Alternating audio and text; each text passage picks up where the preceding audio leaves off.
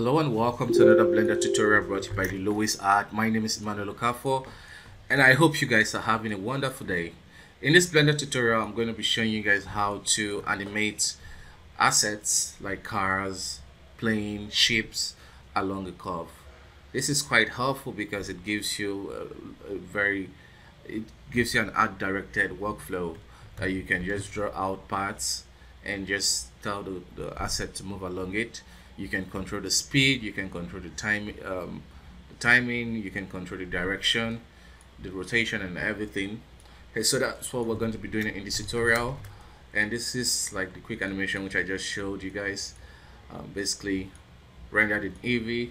I just plan to also show you guys little things on how I created other stuff. That will be for later videos, but for this tutorial, let's get started. I am just going to open up the tutorial file, and this is what we should have. Okay, so we have this curve asset and everything here, so we can select the both stuff we need and do shift H to hide everything except the two. Okay, and I'm going to select everything. This is just a normal habit. So you want to make sure you go to object, apply rotation and scale, origin to geometry. Okay, this is a very good habit, especially when working with Blender. If you're making big modifications to your mesh, you always want to apply the rotation and scale. If you're working with simulations, also a good practice to always apply that. Okay, so once we have it here, I'm going to shift select this and shift select this and Control C, copy location. So if you don't have that copy attribute menu, what you want to do is go to edit, preference, copy attribute. I mean, it's not really important to the tutorial, but it's just a cool tip. So this allows you to just quickly do a lot of quick functions. Okay, so let's get started. So now we want this object to move along the path of this. So let's actually go ahead and draw our own part, because this is from previous one. So I'm going to go to the add curve path. Okay, so I'm using the path instead of the curve because I found that it just works better. Okay, so now we can just select each point and start manipulating it. You can delete stuff, you can use E to extrude stuff. So that's what we're going to do. So we want it to start around here, the animation, or the position of the card to be around there, and then we can extrude it as it exits through this direction. Okay, so once you're happy with it, we're good to go to the next step. But the next step is to check the normal direction.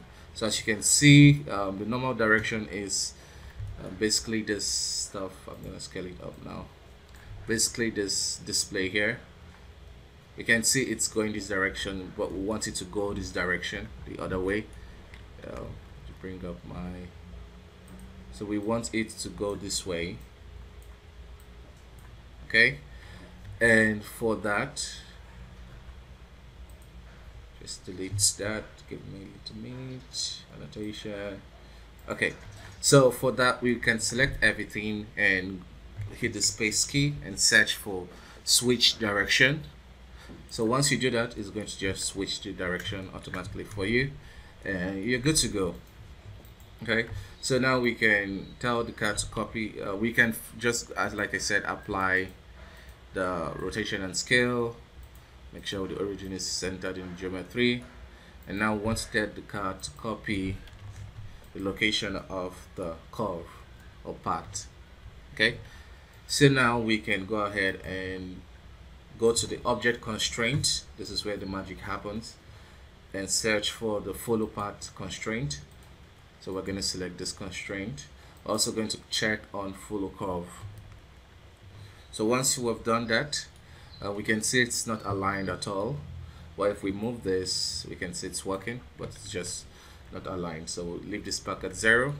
So I'm going to jump into edit mode and selecting this point, this starting point.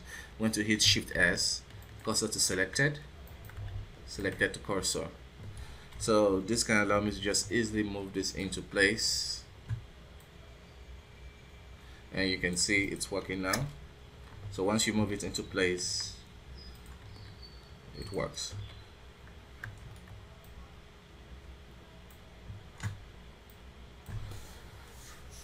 Okay, so you can see I enabled follow curve. If you disable it, what happens is it still moves along the curve, but it doesn't copy the rotation.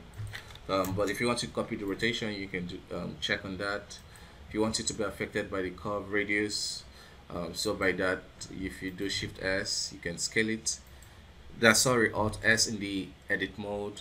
So let's do it cool stuff. So we'll scale it here, scale it down here, and we have it just cool stuff like this. But that's not the point of this tutorial, so we'll uncheck that. So we just want it to follow the curve, and if we play it, we can see nothing is happening. So if you want something to happen, all you just need to do is click on animate part, and you have your animation.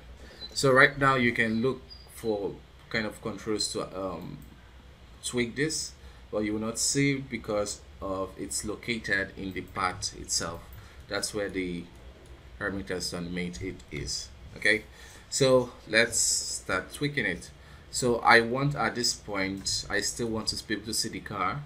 So for that I'm going to go to selecting this part. You want to go to the curve settings, curve properties, and sometimes this is collapse, but you will see part animation. So you want to click the frame is how you can adjust it. So if you reduce, if you give this a higher value, it's slower now. Okay,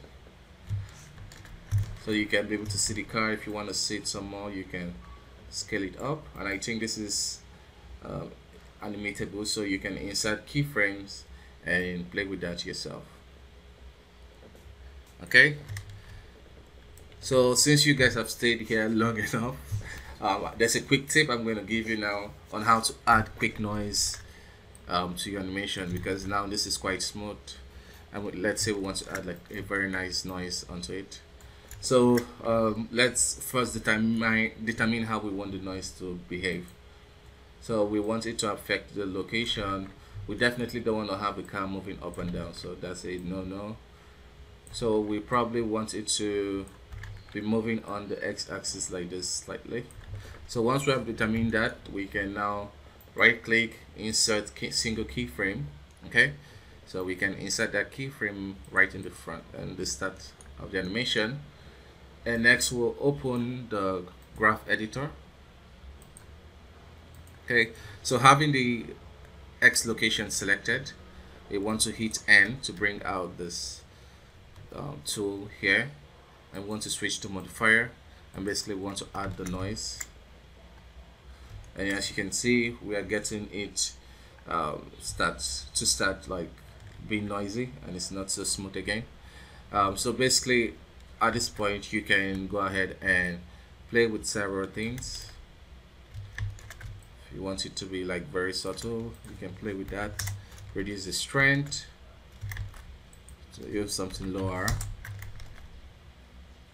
Okay, so if you want it to affect other parts, you can do same thing. Insert keyframe, single keyframe, and here you can just copy. I think this is copy, paste. So it's very subtle, but you can always scale it up if you wish to see. Yeah, so that's it guys. I hope this was helpful. I hope this was fun. If you enjoyed this video, please give it a thumbs up, and if you wish to see more from me, please don't forget to subscribe. So bye bye for now. See you next time.